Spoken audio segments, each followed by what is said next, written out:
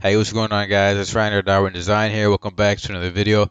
Today I'm going to be showing you guys how to make sports designs in Photoshop with another tutorial or breakdown. The PSD for this will be in the description if you want to play with it yourself. And so let's go ahead and get into it. I'm going to just be breaking down how I made this layer by layer, really. And as I said before, you can find a download link to this in the description if you want to check it out yourself. So I'm going to go ahead and take off all the overlays and CCs so you can kind of really break it down. So I'll start with just the main mask and the hex color. So hex color is basically just the Penn State blue, nothing much there. And I didn't do too much with the background. So this is just the Penn State Stadium. Found a picture on Google, put it to black and white, which is right here in your adjustment panel. And then I used the clipping mask, which is right-click clipping mask. That means it's just clipped to just that layer. So it only affects that layer.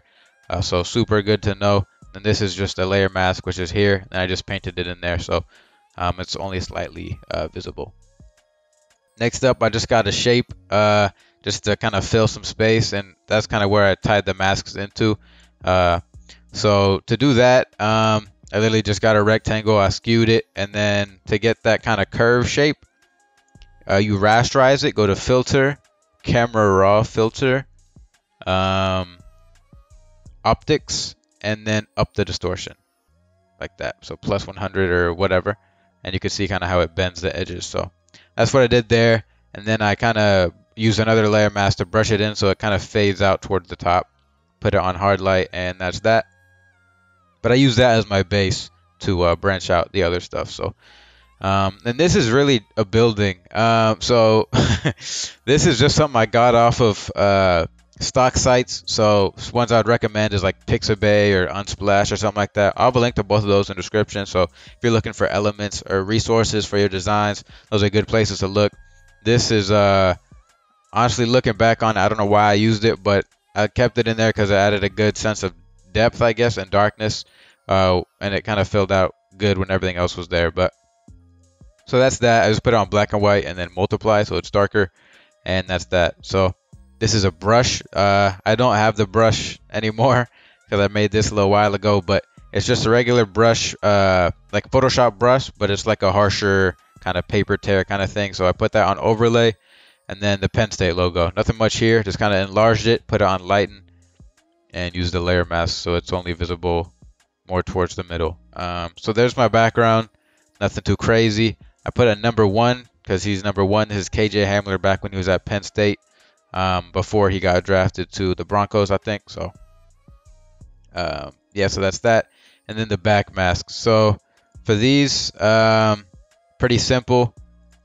I just kind of threw them in there, and I cut them out so they kind of fit to his shape. So they kind of outline him, and then filled him into that rectangle. So it all kind of comes together in one composition. Then I got just a regular white layer, a new layer, fillet white.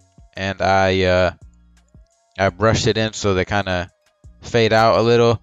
I desaturated their skin using a hue saturation layer, which is just same thing as a black and white layer. Then I used the layer mask to brush in their skin. Put it to 80 instead of 100, but you could see it kind of just desaturates their skin and leaves their jerseys popping.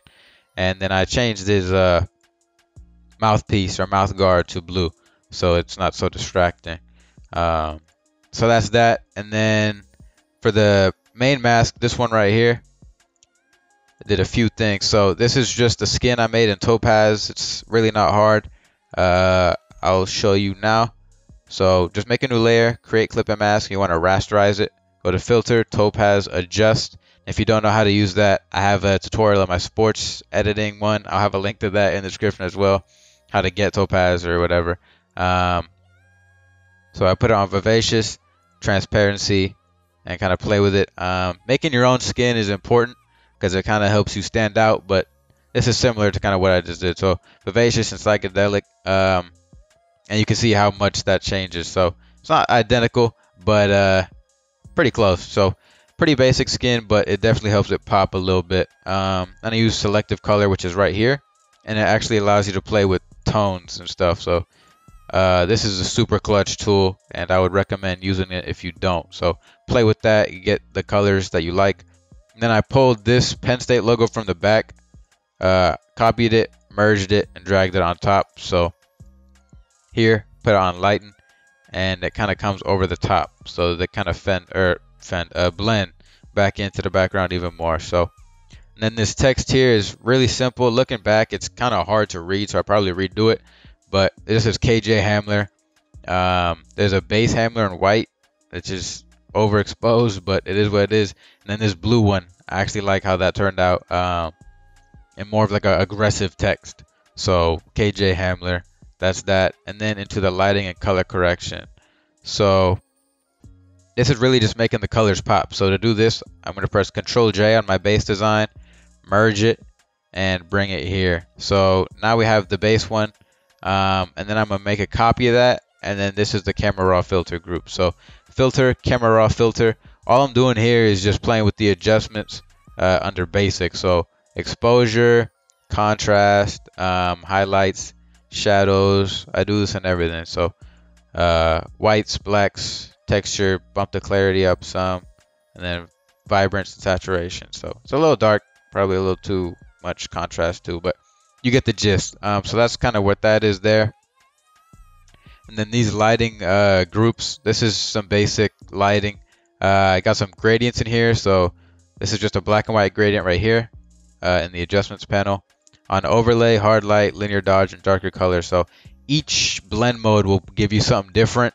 So play with those. You can look and download the PSD if you want. These are curved ones, which are this right here, and allows you to play with how the colors are, or the tones are exposed, and overexposed, underexposed, get some lights and darks out.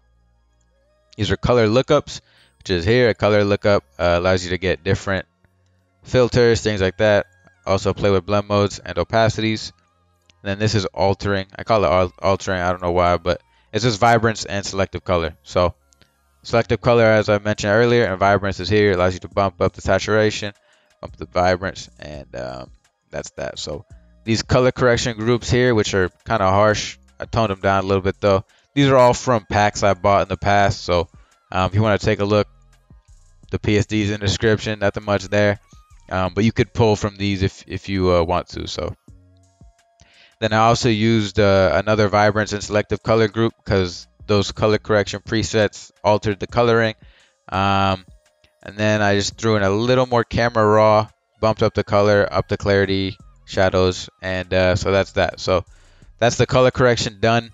And then I added a little more final touches here. So I'm gonna walk through these. So this is just a paper brush and tear effect. Nothing much to talk about here.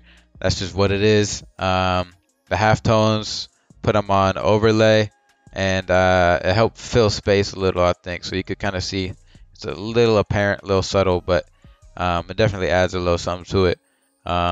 This is just a grunge overlay on screen, so I can get a little more things coming up top. Really all this group is doing is filling in some empty spots throughout the design. So, and then this Hamler text, as you can see at the bottom, it's like a glow kind of blur. That's from this. Oops, sorry. That's from this original blue Hamler. So basically, I just copied it, enlarged it, and then to get that kind of glowy looking thing, you want to rasterize the text. Filter, blur, Gaussian blur. I put on about 10 or so. And then it's just on linear dodge. So right there, and then you can play with the opacity with a layer mask. So that's that. Nothing too much there. Pretty simple. And that's really the whole design. I mean, nothing too crazy. I went through it pretty quick, but I hope it all makes sense. If you have any questions, leave them down below. As I've mentioned, the PSD, so the Photoshop document of this, all these layers and everything will be available to you in the description down below. So if you want to explore there, go for it. Any questions, leave them below. My socials are always in the description, so you can hit me up on there too if you got any more questions. And yeah, man, I appreciate y'all support. Keep showing love, and that's that. I'm gonna catch y'all in the next one. Deuces.